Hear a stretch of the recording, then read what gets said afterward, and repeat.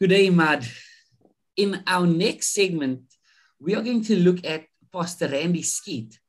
And in a question and answer session, he was asked whether or not the Trinity doctrine of the Adventist Church is similar to that of the Catholic Church, or if it's the same. And he tries to make a case for the doctrine, saying that it doesn't really mean that because another group is doing it, that it's necessarily wrong. And we will listen to what he says in the clip. But he then continues to say also that as the Catholics do, Adventists believe that that Jesus is fully God. But does this really mean that Jesus is the Almighty God? Is his understanding of the scriptures correct? So, Imad, my question to you is, one, are there similarities or is it the same? And is that not problematic for the Christian? The fact that the God worshipped by the Roman Catholic Church is the same as the God worshipped by all other Christians. And then secondly, is the fact that Jesus is fully God, does that mean that he is the eternal or the Almighty God, the sovereign of the universe? Please, Imad, go ahead. Thank you, Virgil, for that. We'll play the video and then I'll comment on it. Some argue that the Trinity is a Catholic teaching, and that the founders of the Seventh Adventist Church did not believe in the Trinity. Listen to me carefully. When we hear the word heathen and pagan and Catholic, we start to panic. Are you with me? Now, do pagans eat breakfast? Yes. Do we eat breakfast? Yes. Is that pagan behavior? Are you following me? Is that, do pagans wear clothes? Do we wear clothes? Is that pagan behavior? No. Now, the Catholics believe in the Trinity. It doesn't make it wrong because they believe in the Trinity. They believe that Christ is fully God. That's not a Catholic doctrine. That's a biblical doctrine. Not everything Catholics believe is wrong. But where they're wrong, they are catastrophically wrong. Are you following me? Now you're not listening to me. So they believe some things that are biblical.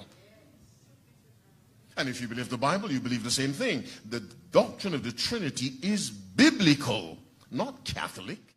All right, so as you can see, Pastor Skeet is saying that just because the Catholics believe it, it doesn't mean it is wrong. The Catholics believe some biblical things, and he states emphatically that the Trinity, which the Catholics believe in, is a biblical doctrine. Hence, he believes in it, and so forth. So, I have to say that I respect Pastor Randy Skeet for his honesty and bravery in coming out and saying, yes, the doctrine of the Trinity that we believe in, that he believes in, rather, is the same as the Catholic Church. And just because is the same as the Trinity of the Catholic Church, and just because the Catholics believe it, it doesn't mean it is wrong, right?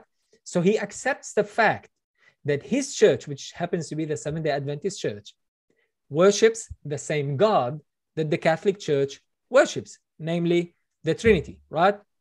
And the point he's making, the defense that he has towards it, other than he says Trinity is biblical and he goes on to prove it, use some verses, we will deal with that. But the defense he has is that just because the Catholic Church believes in the Trinity, it doesn't mean it is wrong, right?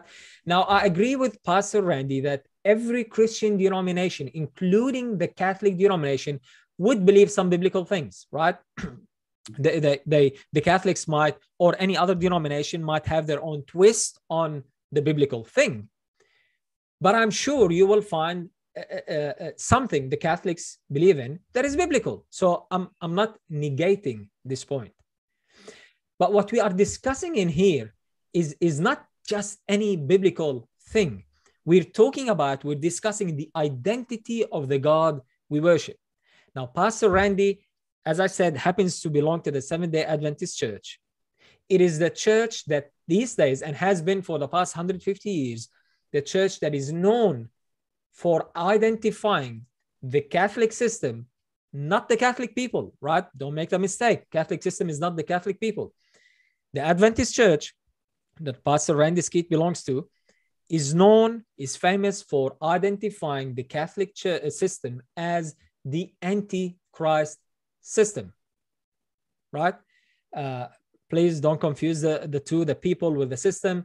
There's a lot of Catholic people that are more faithful than I am, and they'll be in heaven before me and many others, right? So we're not talking about the people, we're talking about the system that overarching the whole thing. Now, I'm also aware that Pastor Randy understands the term Antichrist to mean someone who replaces Christ. He says in one of his other videos talking about, you know, the Antichrist and so forth, he says it doesn't necessarily mean someone who is against Christ.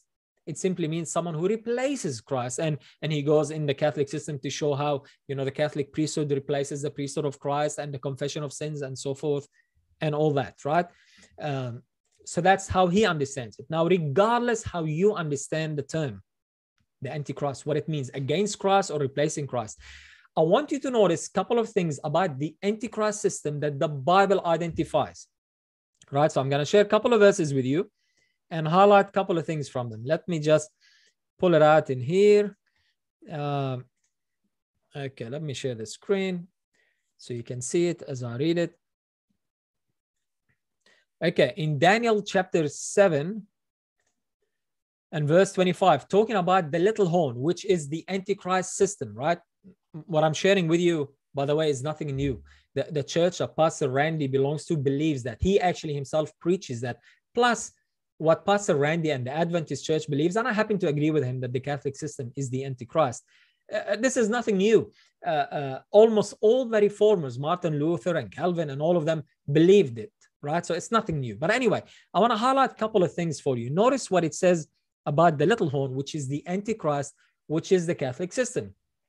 In Daniel chapter 7, verse 25, it says, and he shall speak great words against the Most High and shall wear out the saints of the Most High, right? So this system, the Bible says that this system, the Antichrist, will speak great things against the Most High, meaning he will blaspheme, he will say bad things about God, right?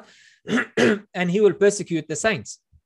In Revelation, the Apostle John, in the book of Revelation, talking about the same system under the title of the first beast of Revelation, chapter 13, notice what he says. And I saw one of his heads as it were wounded to death, and his deadly wound was healed. And all the world wondered after the beast, after this system, the Catholic system.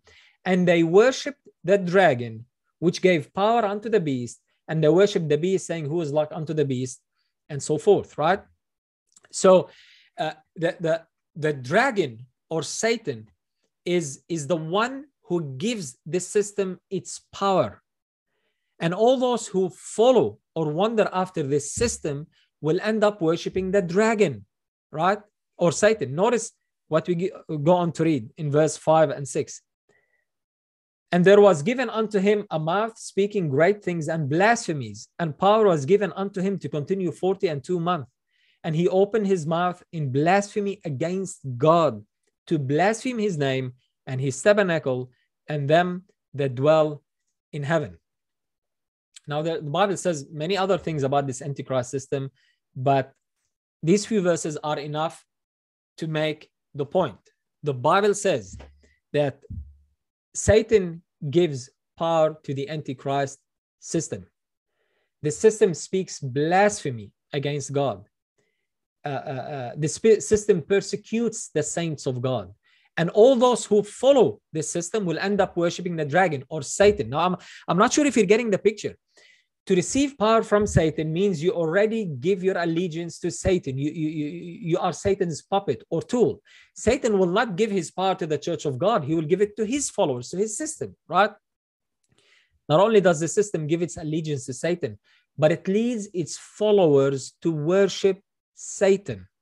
I didn't say that. The Bible says that. All those who wander after the beast end up worshiping the dragon. The dragon is Satan, the Bible says. Now, in light of this, why would anyone with his right mind defend the idea that this system who gave its allegiance to Satan actually worships the true God?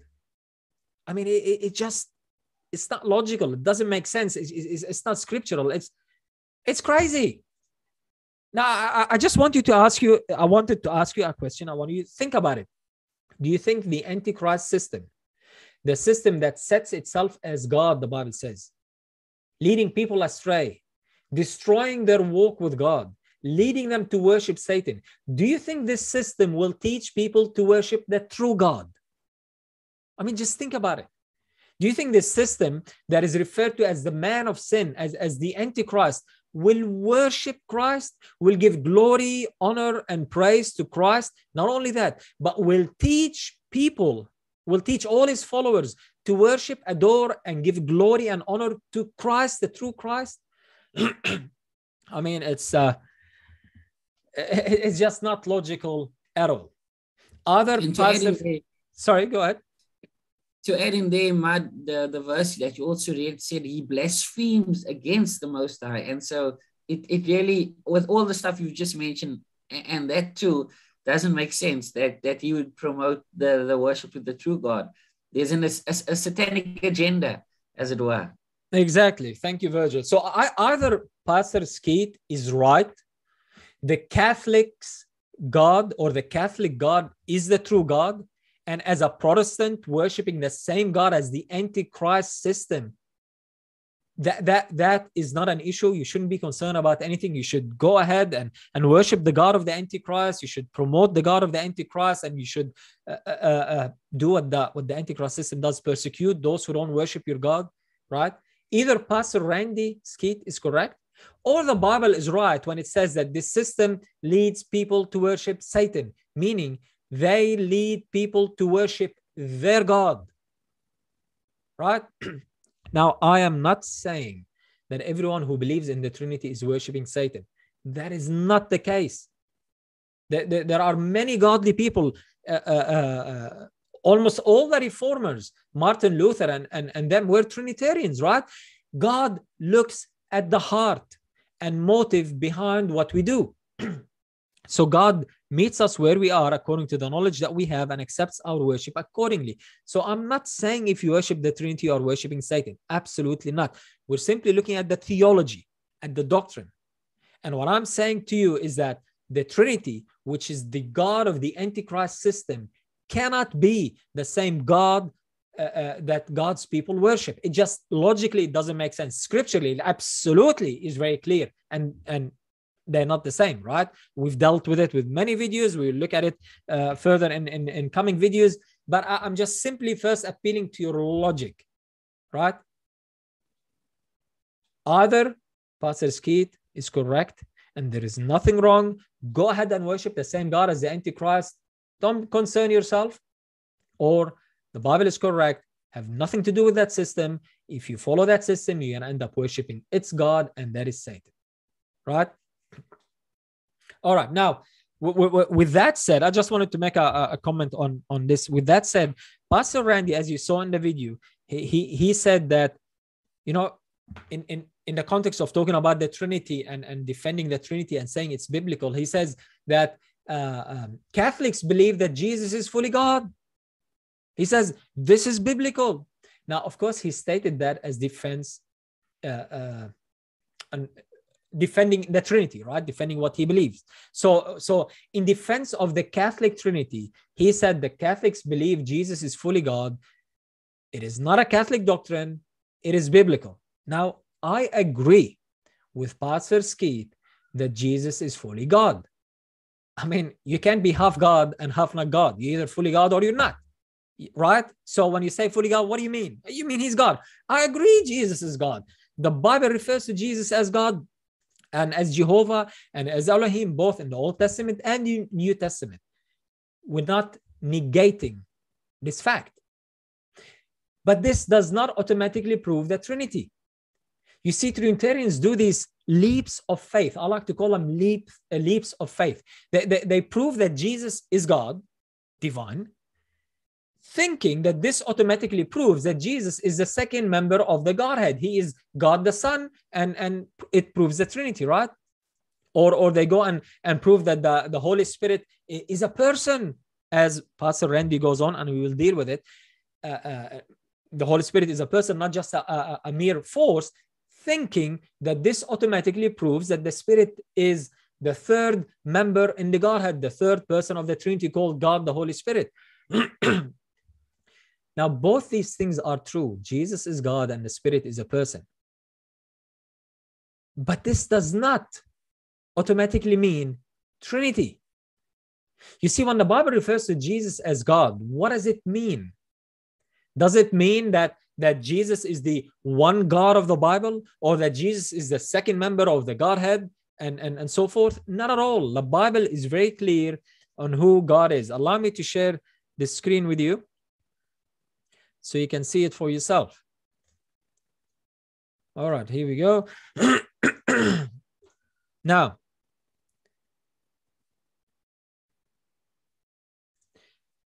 the Bible is very clear on who the God of the Bible is. Jesus said the only true God is his Father.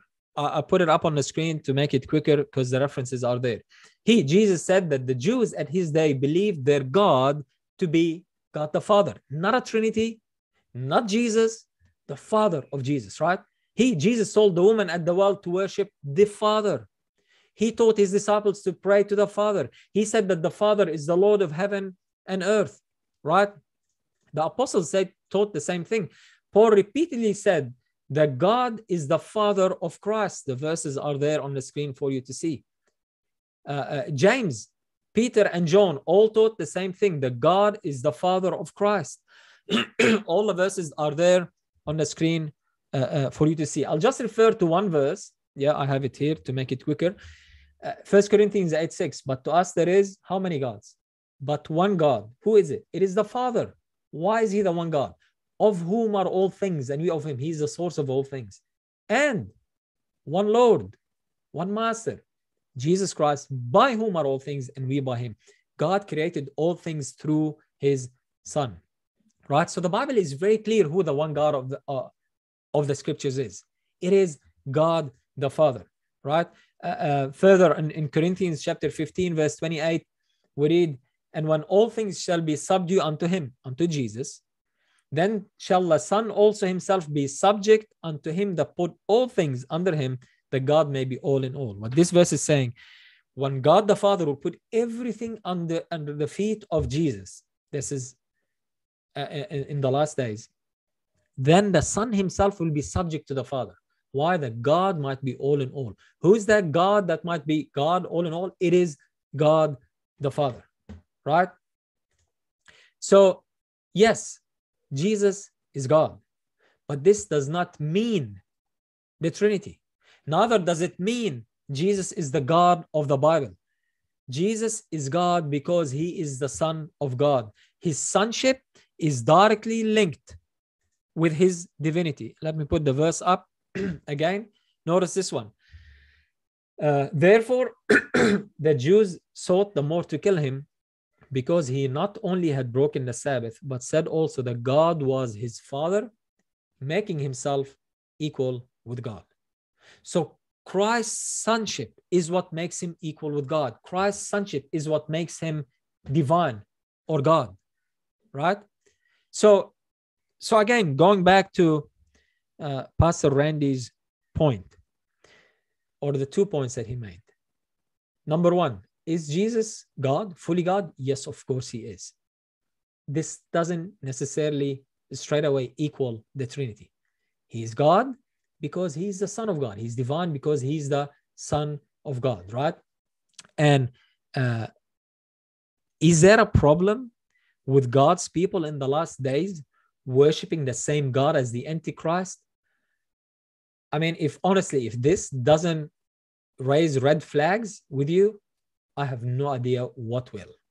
He is referred to as the Antichrist for a reason. He's referred to as the man of sin for a reason. He's referred to as the beast that will burn in the lake of fire for a reason. He is referred to as the one who blasphemes against God and speaks great words against God and persecutes the saints of God for a reason.